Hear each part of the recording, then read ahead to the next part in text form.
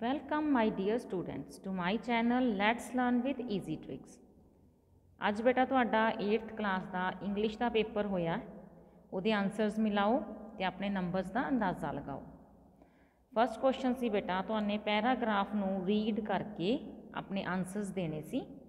First question see who is asking about the reservation of 2 tickets। Who is asking? Passenger. The passenger wants to go to कित्थे जाना चाहता सी? Delhi.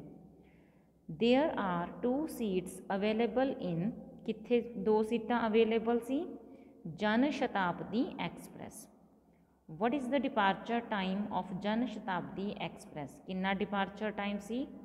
7:38 AM। ठीक है जी। अगला सीगा poster नू केयरफुली देख के तुसी 5 तो लैके 8 तक आंसर देने सी। फर्स्ट पूछा see what causes air pollution. तो एयर पोल्यूशन कौन कौन पैदा कर रहे हैं? यदा सीगा burning of plastic. What can be use in place of plastic bags. Plastic bags की जगह तुसी की यूज़ कर सकते हो? देखो उपर पैरे दे विच लिखा होया paper bags, jute bags, cloth bags. It मीनस all of these. Chemicals present in plastic can cause cancer of. ਜਿਹੜੇ ਪ੍ਰੈਜ਼ੈਂਟ ਹੁੰਦੇ ਨੇ ਕੈਮੀਕਲਸ ਪਲਾਸਟਿਕ ਦੇ ਵਿੱਚ ਉਹਦੇ ਨਾਲ ਕੀ ਹੋ ਜਾਂਦਾ ਹੈ ਬੇਟਾ? ਕਾਹਦਾ ਕੈਂਸਰ ਹੋ ਜਾਂਦਾ ਹੈ? Lungs. Find the ਐਂਟੋਨਿਮ of the word biodegradable. ਇਹਦਾ ਐਂਟੋਨਿਮ ਮਤਲਬ ਉਲਟਾ ਕੀ ਹੋਊਗਾ? ਨॉन ਬਾਇਓਡੀਗ੍ਰੇਡੇਬਲ। ਅਗਲੇ ਜਿਹੜੇ ਕੁਐਸਚਨ ਨੇ ਬੇਟਾ ਤੁਹਾਡੇ ਟੈਕਸਟ ਬੁੱਕ ਚੋਂ ਸੀ। ਵਟ did the narrator want to buy. ਕੀ ਖਰੀਦਣਾ ਚਾਹੁੰਦਾ ਸੀ ਉਹ? New computer. What did the farmer carry to the top of the mountain? की लैके गया सी फार्मर माउंटेन के टॉप ते? Cooked rice and water. ठीक है जी। नैक्सट देखते हैं 11th क्वेश्चन। ये सीगा van and where was sent Ravidas born. कदों जन्म होया सी? 1377 बनारस दे विच। B option.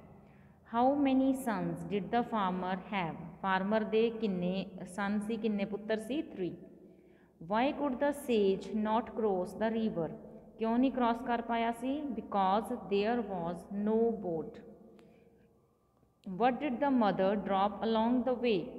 Twigs. What is the meaning of the word humble. Humble का मतलब क्या होंदा है? निम्र, विनम्र। What is the meaning of the word journey. तो जर्नी का मतलब क्या होता है? यात्रा। Who said these words and to whom? Please dad is there anything else you need help with.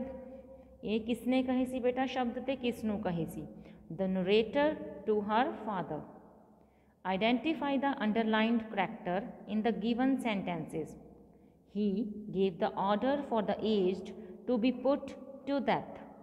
ठीक है जी। इस ने की पूछा भी जो अंडरलाइंड करैक्टर है उन्होंने आइडेंटिफाई करना है। वो कौन है बेटा? The despotic leader. नैक्सट सी तुसी ये सेंटेंसा रीड करना सी ते आंसर देने सी। First C name the poem. केड़ी पोइम है ये? First option the earth needs you. What is cheap. तो चीप कौन है?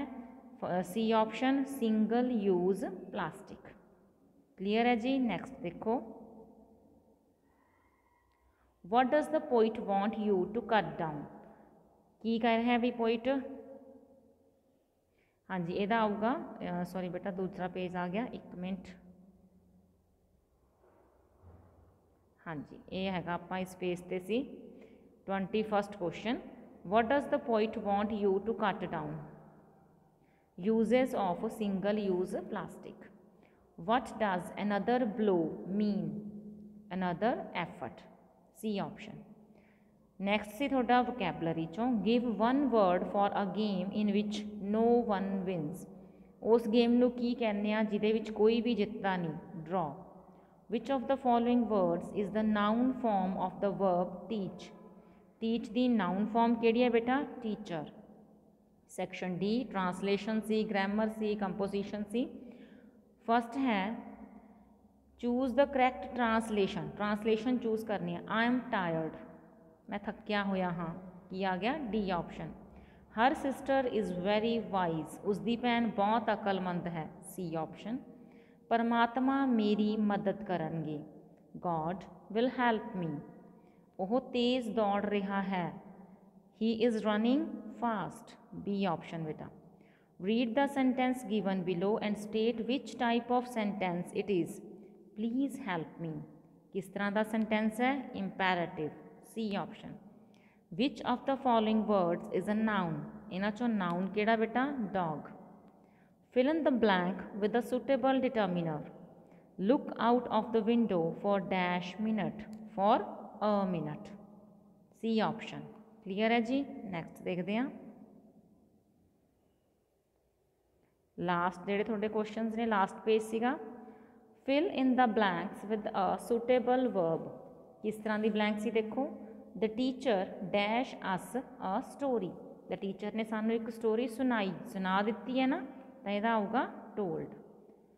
He is a dash student, ये आप अप्रोप्रीएट डिग्री ऑफ एडजैक्टिव भरनी है, ही कल्ला ही है ना, तो इत्थे आऊगा बेटा टॉल।